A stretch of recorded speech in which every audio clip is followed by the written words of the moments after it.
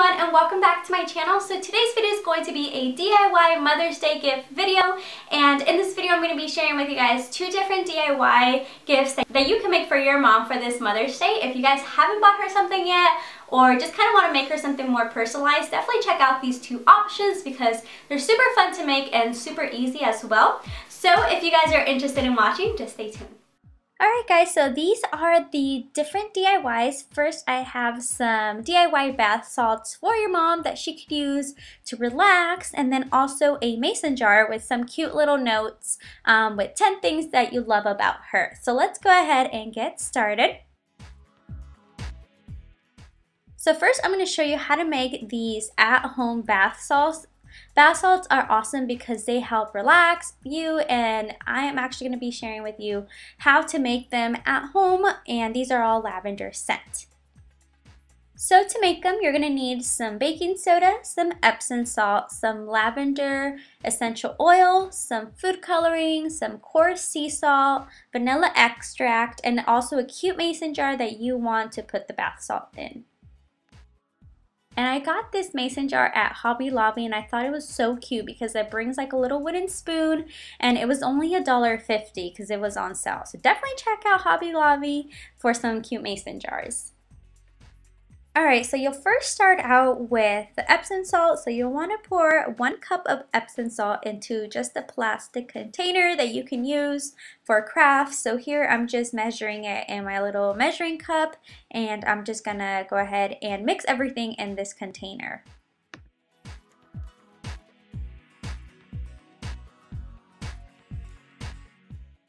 Next, you'll want to measure half a cup of coarse sea salt, and here I'm just measuring it as well. And I got all these supplies at Target. Just if you're wondering, you can find most of these things at your local stores. So what I'm going to do is just measure it and then just pour it all in.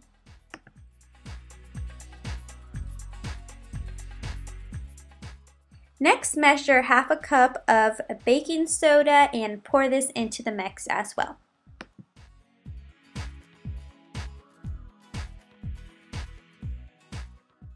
Next, you'll need to pour in 1 tablespoon of vanilla extract. This is super easy to measure because if you just take 1 big spoon, this will actually be equivalent to 1 tablespoon. Next, you'll go ahead and add some drops of lavender essential oil, and you can add as many as you like. Of course, if you add more, the stronger the scent is going to be. And both the lavender essential oil and the vanilla extract are going to help just kind of give you that nice fresh aroma. Alright, so now it's time for some food coloring. Now, I got this little pack from Target, and I was actually looking for a purple, but they didn't have one. So on the little box it said to mix both blue and red to get purple. So the first time that I did this, I actually poured way too much blue into it. So it kind of came out to be just kind of like a nice, like a dark bluish color, which actually came out quite nice. But if you want to have kind of that light lavender color that I actually have in my second mason jar, then the trick to this is actually just to pour in a little bit of food coloring at a time. So add a little blue, mix it up, add a little red, and then mix it up. But here I just poured both of them in the same time, so it gave me that nice blue color. But in case you wanted that light lavender color, just put in 1 at a time. At this point, you're just going to do a whole lot of mixing, so it might not seem like the color is catching on at first, but trust me, it will. Just keep mixing everything together as much as you can, and then the color will start distributing throughout the whole set of sea salt. So as you can see here, it's kind of catching on, and the more you mix, the more it's going to spread out. So if you don't want, those little chunks of blue and red, just keep mixing.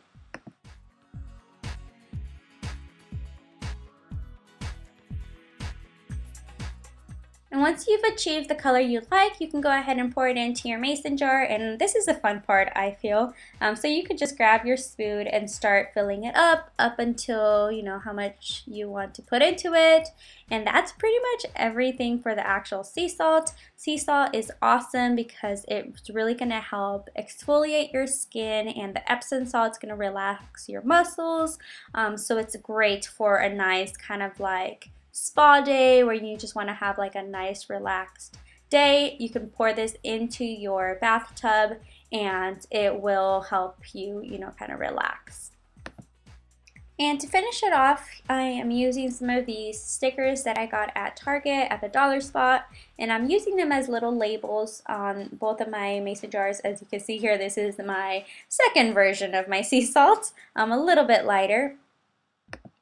Next, I just grabbed some straw and tied this around the neck of the mason jar and just added a little bow. I think it just kind of adds to that whole shabby chic look, and it's super cute.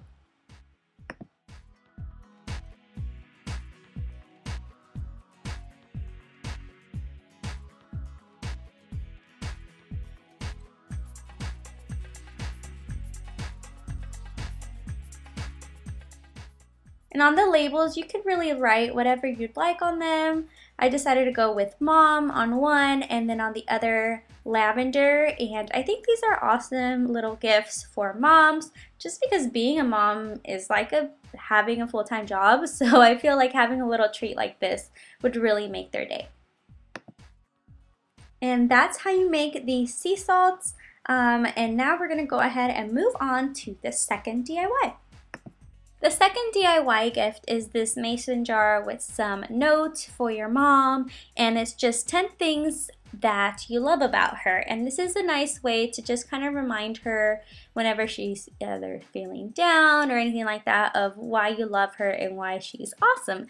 Cut out some cardstock paper and then just write little notes, and I chose to do 10, and I just included, you know, things that I love about her, and I folded them in half and then just stuck them in the jar. And I did find this cute little ribbon at Hobby Lobby along with this little sticker label, which I wrote on and just wrote 10 things that I love about her.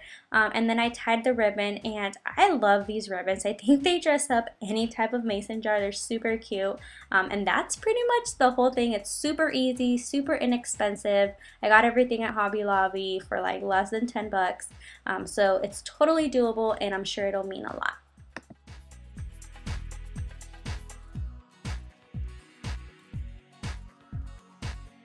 Alright guys, so that was it for this video. Make sure to give it a big thumbs up, and don't forget to subscribe to my channel for more videos to come. Remember, you can follow me on all my social media sites, which will be listed down below. I hope you guys are having a great day. Remember, you're all beautifully and wonderfully made, and I will see you in my next video. Bye guys.